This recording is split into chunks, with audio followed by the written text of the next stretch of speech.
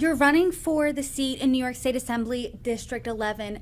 How is this issue, when we're talking about squatters, when we're talking about crime, when we're talking about migrants, how is this all impacting your community?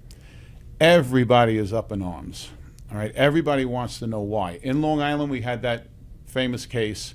All right, first of all, we had we have a few famous cases going on out there, but right now you had the body parts. They dismembered 2 bodies and spread the parts over the 2 counties, Nassau and Suffolk. I happen to be running for a seat that encompasses both counties, a little bit in Massapequa and mostly in Suffolk County. So these individuals get caught.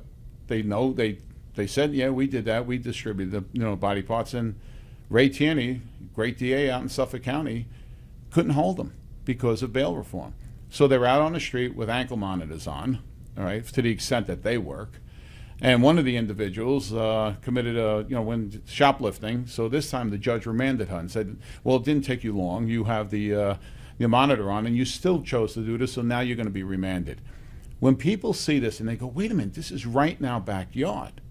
Things are happening. They see what's happening in New York City spilling out to the island. And it's getting to the point right now, it's at the point, it's not getting to the point, we've been there, where people are saying enough is enough.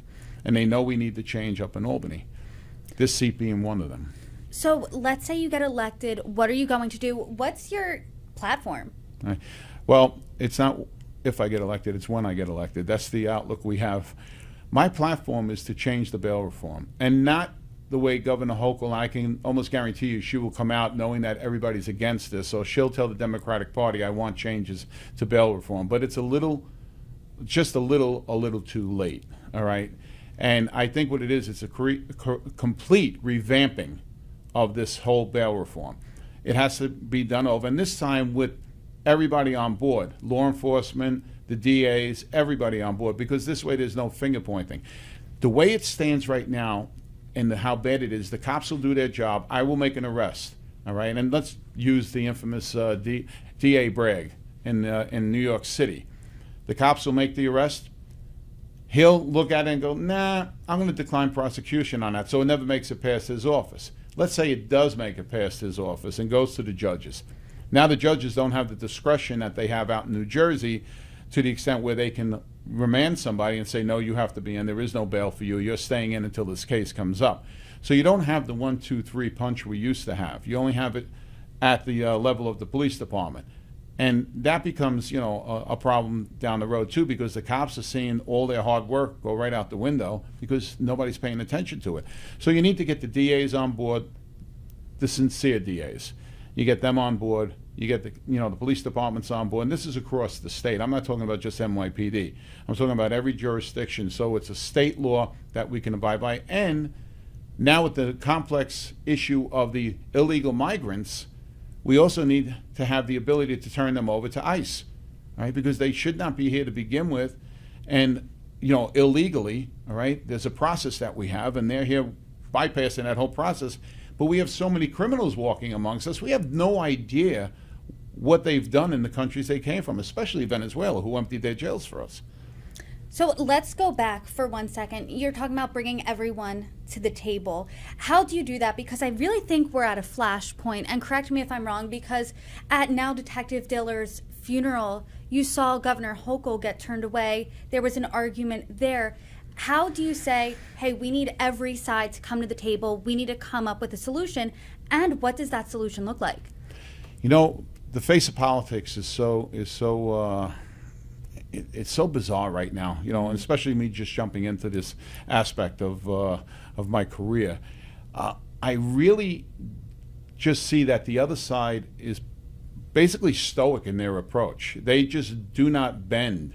And the reason is because they have the supermajority up there. They have the trifecta. They have the governor, they have the Senate, and they have the assembly. So now with all that, they're allowed to do whatever they want. So there is no, I tell you what, we'll do this, but if you do this, I want to put this into the bill. So they control it. There is no balance of power up in Albany right now.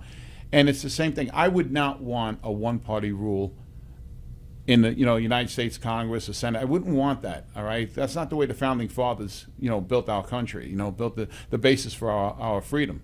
right? They based it on fairness, right? There is no fairness right now.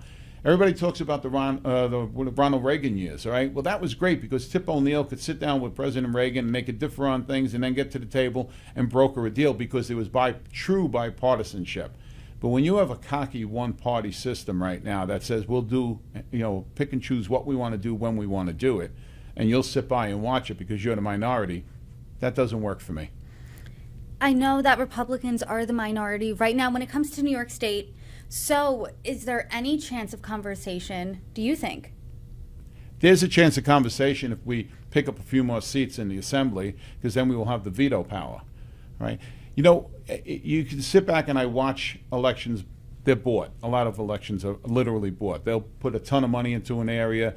They'll come out, and it's the same old politics. You could say both sides do it, but, I have to say, the Democrats are famous for it.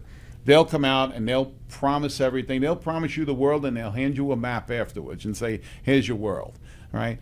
That's not what it's about this time. This time we have candidates that want to go up there and want to make the difference. It's not just myself. There's a lot of law enforcement running across New York State, and it can make the difference. And they say, well, why law enforcement? Why not this? Well, anybody could jump in, but when you have the issues of bail reform and the illegal migration here, and they gelled together because there's such a fine line between the two, then yes, we do have the answers to that. We do know what direction we have to go. We just have to hope people understand it when we explain it to them. So if bail reform gets back on the table, I want it to be, a standalone. I don't want it to be with anything else. Let's concentrate on just bail reform. Do not bring anything like discovery into it, all right? Because that's another issue that was put down on paper that's totally disgusting. Certain aspects of that, and I don't know whether you're aware of it, but if you have a victim of a sexual assault and it's in that person's house, discovery now allows that individual to come into your house with his or her attorney, all right, and get their discovery in the house where it occurred, in the place where it occurred. I know what's behind it, and a lot of law enforcement, they agree with me. They feel that the victim is going to say, I don't want to go through this, and drop the charges. So it's all a game. It's all a political game. And you know what? It's not a game to me. People's lives are at stake. It's time for a change.